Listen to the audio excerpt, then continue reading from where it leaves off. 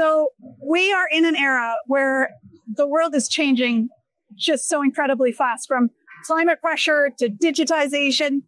Companies need more than good machines these days. They really need good partners. So I wanted to talk to you because Petcus has one of the longest standing names in seed technology.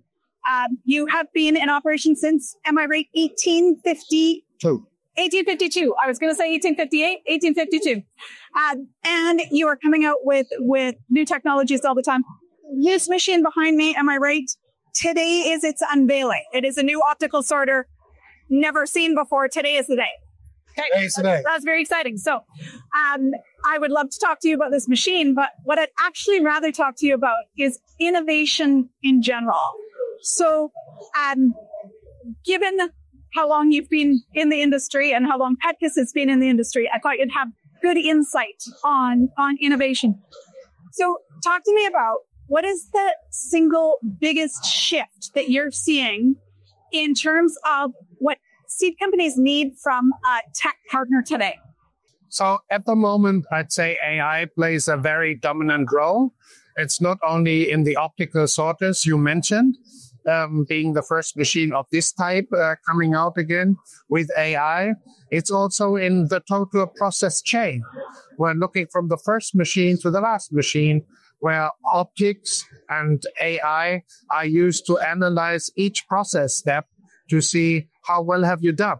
What has this process brought you as an advantage? And so this is probably the most exciting thing for the moment in our niche. There's innovation at all different levels of the seed industry right now happening at an unprecedented rate. Very exciting.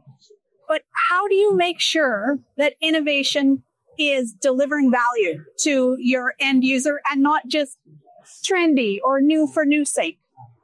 I think very important is to be distributed with our people over the globe.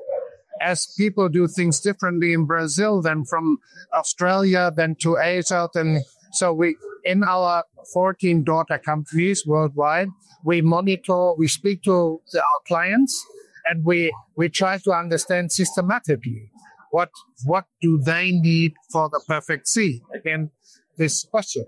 So talk to me about building trust with customers. I know that one initiative that you've invested really significantly in over the last 7 years is Petcus Academy. Can you just kind of describe the 10,000-foot view of what that is and what you're trying to achieve?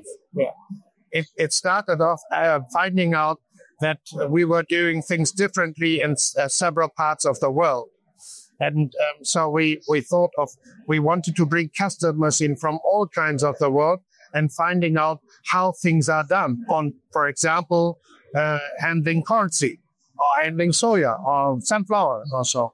So it started being a little bit academic, and then we went more and more using the 14 affiliations of us, interviewing people and bringing thoughts, ideas, and then trying to find out common conclusions.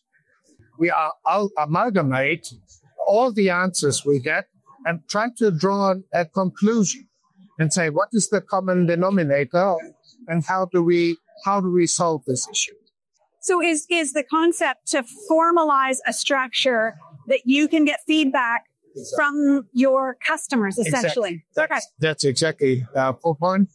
The structure to get the feedback and bring it out again. Okay. Not only collect, but also bring it out again.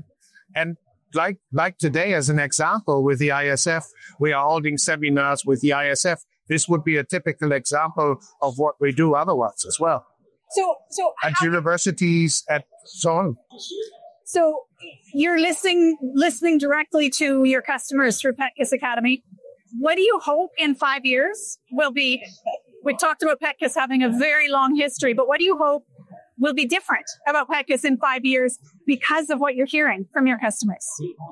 Well, number one, I would really love to see that customers would take Petcus Academy as a reference, not maybe the reference, but as a important reference, how seed processing is done.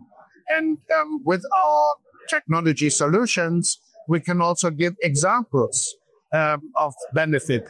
quality, quality, quality is, of course, the main issue. And then user friendliness, user friendliness, user friendliness. And if we get those two in balance, I think we're doing a good job.